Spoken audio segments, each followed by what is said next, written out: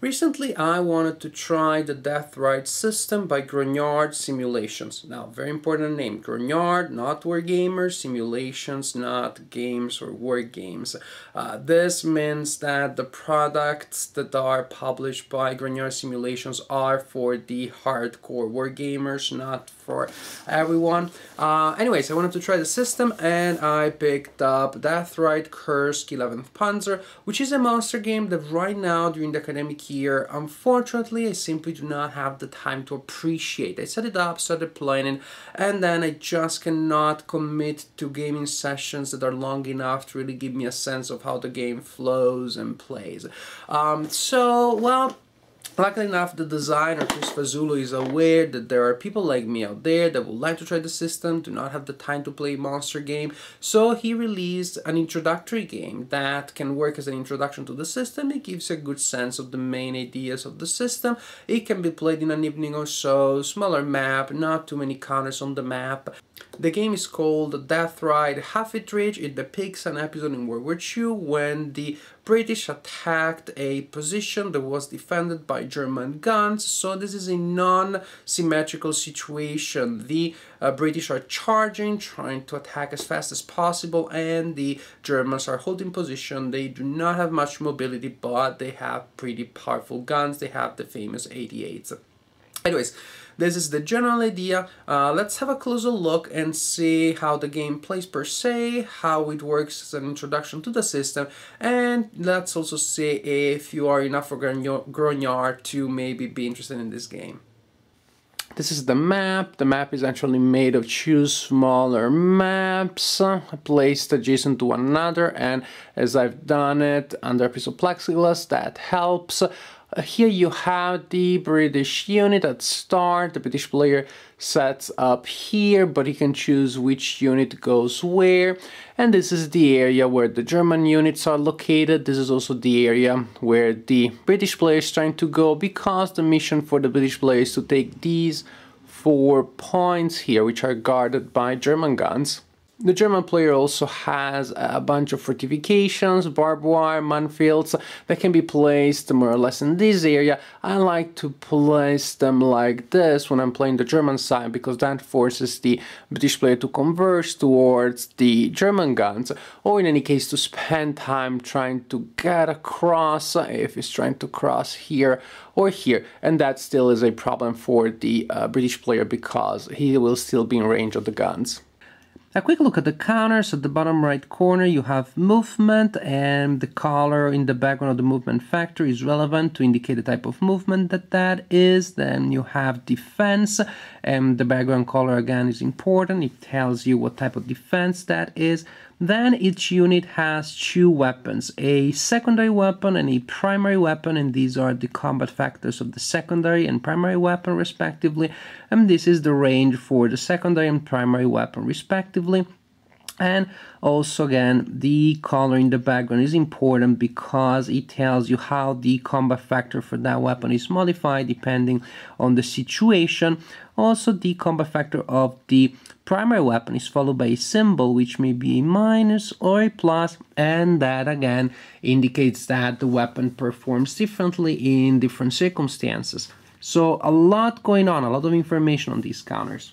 A turn starts with several procedural phases, pretty common in wargaming, such as replacements or reinforcements, but then you have a couple of other ones that are not as common. For example, you have reorganization, during which you can exchange units of yours from the map with units that have been eliminated. This represents your reorganizing units in such a way that you can bring reduced organizations closer to full strength. Then you have optional phases such as supply and command, which of course will add complexity and depth to the game. But then you have the operations phase, which is the main phase in a turn, and it is the phase during which you move your units and you use them to fire. What I like about this is that there's a huge variety of ways in which you can use your units, and there isn't a specific order in which you must do things.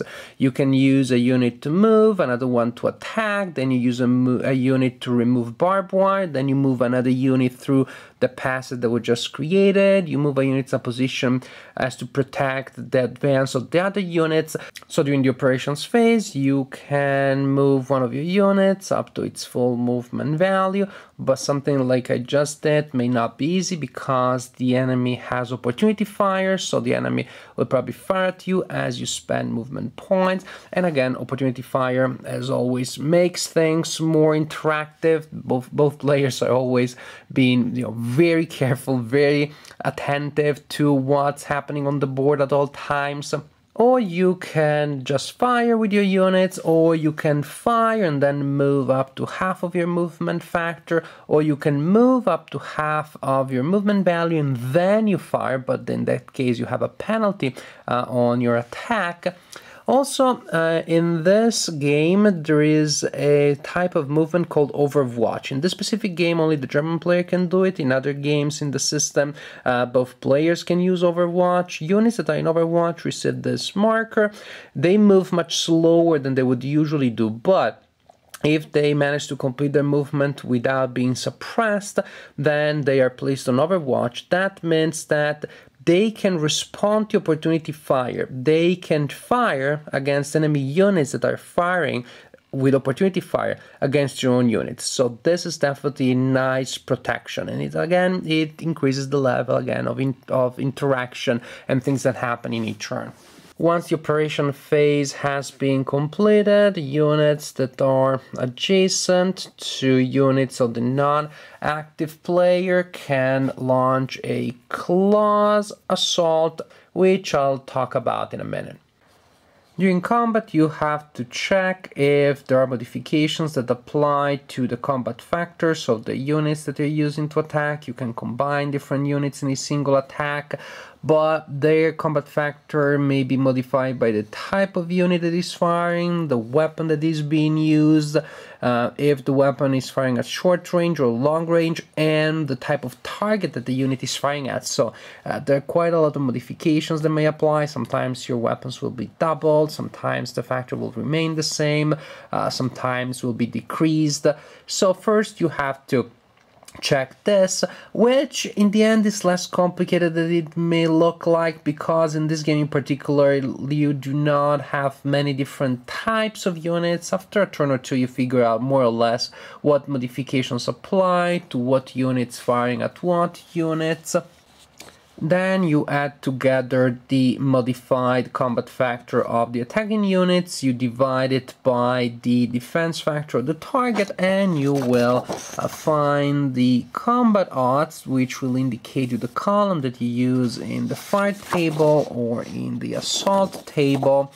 Then you will roll 1d10, which will be modified by a variety of possible factors: the position of the target, whether or not the target is defending using fortifications, the number of hex sites that you're firing through, closer support, opportunity or defensive fire, just a lot of things that may modify the situation, your role. And also, if you are executing a close assault, there is another category of modifiers that may apply based on the number of different types of units that are attacking. If you're combining different types of units in an assault, then you will get several benefits. You cross-reference the column with the die roll, and you will have the result, which may be that the enemy is eliminated if you find the hex there, or the enemy may receive a level of suppression, and that is what the S is for: suppression 1, suppression 2, and so on and so forth. Levels of suppression are recorded using these markers here, which only go up to 4, because if a unit receives a 5th level of suppression, the unit is eliminated. When a unit takes suppression, you place a suppression marker with the red side face up on the unit, indicating the level of suppression that the unit has received. Later, that marker is flipped to its green side, which means that now the unit can start recovering from suppression. But if you receive further suppression as you're still recovering, the new suppression is added with the red side face up, and I can already tell that different markers to indicate suppression are already maybe too fiddly for some players. But this is not all. Suppression has very important effects on the game, and they are effects that do influence gameplay a lot. I think that for some players, managing suppression may be a deal breaker. Why? Because suppression will constantly change the factors of your units. A medium target unit such as this one has its movement value and combat factors reduced by 10% for each level of suppression that the unit receives. Units that are suppressed are more careful, they advance more slowly, they are not as brave when they attack. So in this case, for example, this unit will have movement reduced by 40% and combat also reduced by 40%. However, units that are being careful also have better defense, so the defense of a suppressed unit is increased by 10% for each level of suppression. In this case, this unit has 40% more defense. It works similarly for soft targets, these targets here that do not have any color in the background of their defense value, but for them, the level of suppression brings a modification of 20%. In this case, this unit will have the movement and combat factors reduced by 40% and the defense increased by 40%.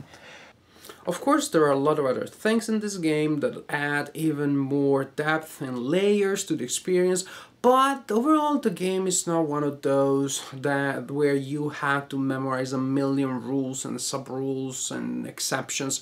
Here the rulebook is not long, the rules are pretty straightforward, do not have many exceptions, so that is not a problem at all. What clearly makes the system complex is something else, is to keep up with all the procedures that you have to execute when all the recomputing of the odds and the stats of your unit. Definitely it is a game that has complexity in the execution more than in learning the rules per se. I personally enjoyed it. I played it as a solitaire game. I haven't played it as a two-player game. As a solitaire, I enjoyed the puzzle quality that the situation has, because the British clearly are trying to run and to do as much damage as possible to the German guns, because the Germans will receive reinforcements later in the game. So if the British really haven't gained a good position by then their mission becomes virtually impossible. And on the other hand, the Germans really have to do the best that they can with their guns. They can have a little more guns, a little more units, a little less units. It depends if you are using optional units or not at setup, which will make things easier or harder for the German side. But overall, this is the situation. As a solitaire, I like this puzzle quality, trying to solve the puzzle for the British. As a two-player game, I don't know, maybe the British player will love that challenge, the electoral challenge, will not mind that things are made so hard because he sees his tanks blowing up one after the other because of the mighty attacks from the 88s. I don't know, this is a big question mark. If you have played the game two-player, please let me know what your thoughts are. Overall, this is a system with remarkable depth. Seeing how the stats of your units changes throughout the game is fascinating. You almost see the psychology of your men that behave differently throughout the game from turn to turn. They become more cautious, less cautious, more aggressive, less aggressive as the game proceeds, and that changes in various and slight degrees in both in either direction continuously. It is fascinating.